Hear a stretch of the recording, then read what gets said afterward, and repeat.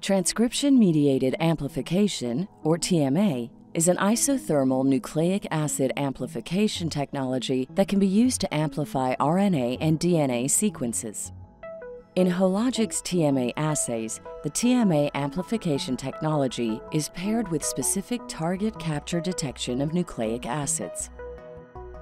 The entire reaction takes place in a single tube on a fully automated Panther system. Initially, pathogens in clinical specimens are lysed to release nucleic acid molecules.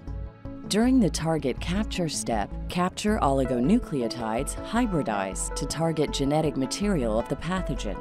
Capture oligonucleotides also attach to magnetic beads. The magnetic beads, with the attached oligonucleotides and target nucleic acid sequences, are isolated from the specimen using a magnet. The magnetic beads are washed to separate the target sequences from non-targets, debris, and potential inhibitors. In the amplification phase, reverse transcriptase extends the T7 promoter primer to synthesize a DNA copy of the target nucleic acid.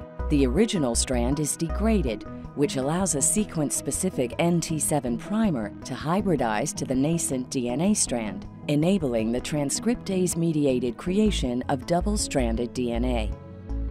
This cDNA template is transcribed by T7-RNA Polymerase to produce multiple RNA amplicons, resulting in an amplification cycle where each amplicon is used to create new cDNA molecules, which in turn generate more RNA amplicons.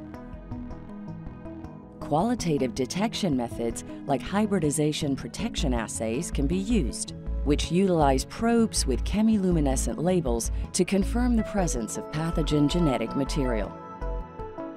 In Quantitative real-time TMA, single-stranded nucleic acid torches containing a fluorophore and a quencher hybridize to RNA amplicons in real time. Separation of fluorophores and quenchers allows for fluorescence emission upon excitation by a light source, with the signal increasing respective to amplicon generation. The time taken for the fluorescent signal to reach a specified threshold is inversely proportional to the starting target concentration, allowing detection and quantification of the target.